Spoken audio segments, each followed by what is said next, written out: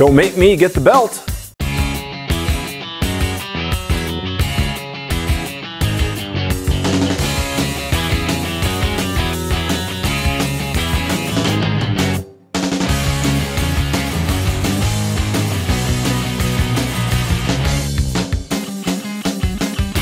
Battle belts, gun belts, training gear, apocalypse gear, whatever you want to call it, that is the topic we are talking about today.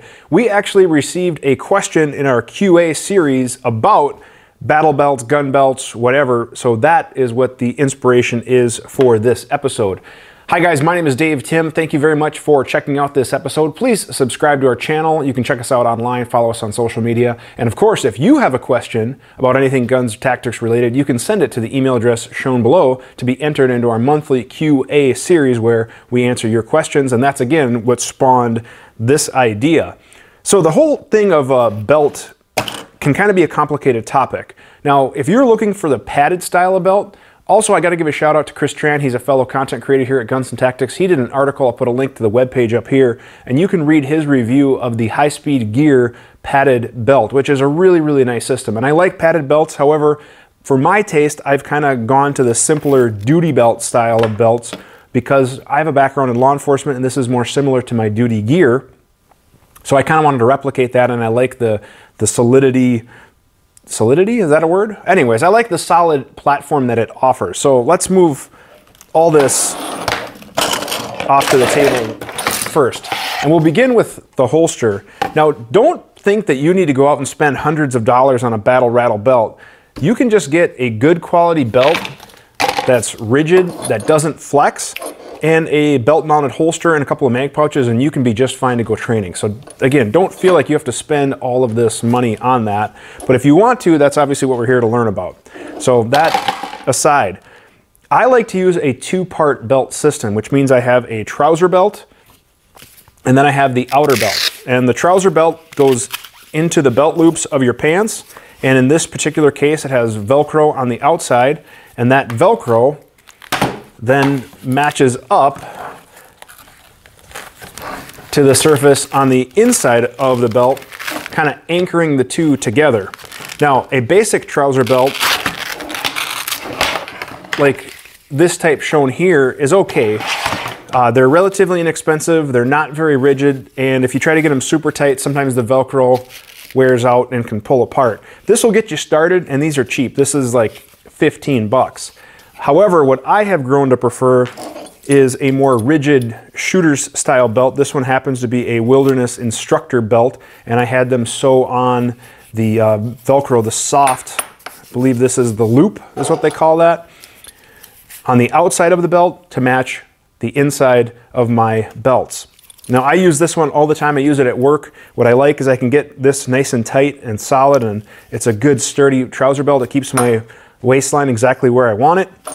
I can tighten it up, it holds tension, and then it obviously attaches my duty belt. So a good belt like this as your core system is a great idea. There's several competition style systems like this as well, but I've really grown to like this style. This belt will probably run you, depending on your size, I want to say $70-ish, but that's a good platform. Now what it does then, just like the other one, as you're wearing this and you put your belt on around it, it Velcros together so the two are kind of anchored, and then when you take it off or on, it is Velcro together. I'm pretty sure you guys get that. It makes sense.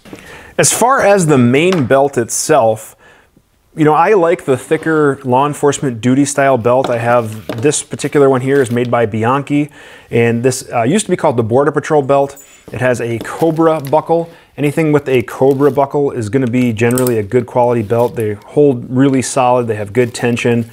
But this is a 2 1/4 inch width belt, so it's a nice solid platform for all of your accessories. This is basically replicating my duty belt. I use it as an alternative duty belt, and I use it as a training belt. Now, if you don't like that look, the Safariland version is this kind of leather looking material, and this is my competition setup. And I like to generally keep my competition gear separate, that way in case I have it packed for a match or anything like that, I kind of have duty and training gear separate. But you can certainly use the same, no problem. And you also have matching, plates here, which I'll get into here in a second. But this also has the Velcro lining that matches, so no matter which belt I grab, my trouser belt will stick to either one. But a good rigid belt offers you that platform to support that weight, to offer different mounting solutions, carry all your stuff wherever you may want it. So a good solid belt. Safariland makes some good ones. Bianchi is its sister company. Keep in mind, if you go from different brands, they may have different linings, so that's something to consider. High Speed Gear makes some really good padded belts. There's several other brands out there as well, but this is just what I use because I find that it works well for me. So as far as what you carry on the belt, well, the first thing is the holster. So I generally carry duty type holsters, or in the competition case, I carry a Kydex holster like this. And what I have on all of my belts is this Safariland quick release system. So this plate here matches this fork that is found on the back of the holster. And what's nice is, let's say I grabbed the wrong belt, I can just pop this holster off.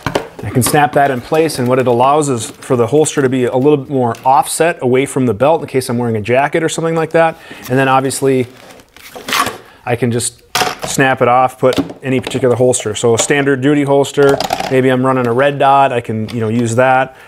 Maybe I'm running a different holster altogether. All of my holsters, I put these forks on, and it works out really well. So that is a little bit about the belt and the holster. Now, as far as what else to carry on your belt, I carry a restraint. I work in law enforcement. It's a common tool for me. Another thing that I really liked about the Bianchi belt is it came with this little loop here, and you can put carabiners and all sorts of other stuff. But when I teach, I like to put my shot timer here, so that way it's a nice handy spot for it. I always have it, so I like that.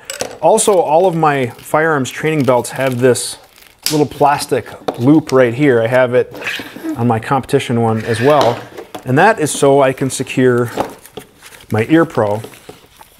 And basically you just take the loop of your ear pro, hook it in, and it hangs like so, so you always know where your ears are, which is handy versus having to fumble around and look for them. So I always like to have my ear pro on me. Now, other things, mag pouches, AR pouches. As far as attaching, I really like the Blade Tech lock, and it opens up. It has these little spacers here, so if I was running a thinner belt, I can put a little plastic piece. In this case, the wide belt doesn't need any spacers, but I simply put it in the position shown, close that up, and then it just locks and clicks into place there, and this little latch goes there to prevent everything from opening up. Now I can put the pouch exactly where I want it, and pretty much all my pouches have that. So I have pistol, I have rifle, and I can move them back and forth between belts. And my competition setup, I have these STI pouches, again also with tech locks on the back. AR pouches go back and forth. If I need a dump pouch, I have a little Blue Force Gear dump pouch here that pulls out, and it's a nice little dump pouch for empty mags, range supplies, whatever, and then I just put a little tech lock on the back of that. So again, I can just put that right on my belt. If I decide the class or drills that I'm going to be doing, I need a dump pouch, have that handy. One of the other things that I always carry with me when I'm doing firearms training, and even at some matches, is a medical pouch. Some people call it a blowout kit, IFAK, individual first aid kit, trauma kit, whatever. This pouch is made by High Speed Gear, and what I really like about the pouch is it's not huge in size, but I can carry all sorts of trauma dressings and emergency supplies. I have a tourniquet attached to the side. It has a spot here for a trauma shears. I'm a big fan of trauma shears in my line of work. I use them quite regularly for cutting all sorts of things. And then also on the back, because it had MOLLE, I just attached a tech lock again, and that allows me to quickly take the med pouch on and off, and I generally wear it, kind of behind my gun. Now, why would I want to take it off? Well, when I put this in my range bag, it makes everything a lot more compact, and I have a compartment just for the med pouch. Sometimes I might be somewhere where I just want to grab the med pouch and not my whole belt, but it makes for a nice system. One last thing to talk about is keepers, and these keepers are basically just a small piece of material with two snaps, and they just snap and make a loop. And basically what you'll do with the keeper is you'll have your trouser belt and your outer belt, and we'll just pretend that there was a trouser belt in here. So then you would tuck this keeper in your trouser belt, and it comes around and it snaps, locking the trouser belt and the outer belt together. Now the Velcro, you might be asking, well, isn't that the Velcro's job? Well, yes, the Velcro does do that, but this just helps anchor the two together. Plus, you can keep it in a position to keep things from rotating or to keep a med pouch from moving forward. So I can have this keeper behind my gun. It keeps that gun anchored on my hip, put my med pouch behind it, and this keeps the med pouch from rotating forward to interfere with the draw. So a keeper can anchor gear together, it can keep gear from rotating, and it just helps solidify things. With some of the Velcro style belts like this, I've seen Velcro come loose, and a keeper can kind of help keep everything together, just kind of locking things down. So these are really cheap. You can get a pack of these for like 10 bucks, a pack of 4.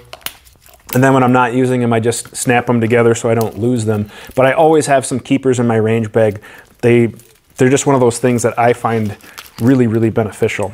So as far as what I carry, that's what I carry. Gun, extra mags, restraint, light gear, medic pouch, dump pouch, whatever. If there's something else that you carry, please sound off. Leave a comment in the section below. If you have a video online or photos or whatever, you can share those on our social media. We'd love to see your belt setups, and we can all here learn together. That's what the great thing about social media and the internet is. But I hope you found this video helpful.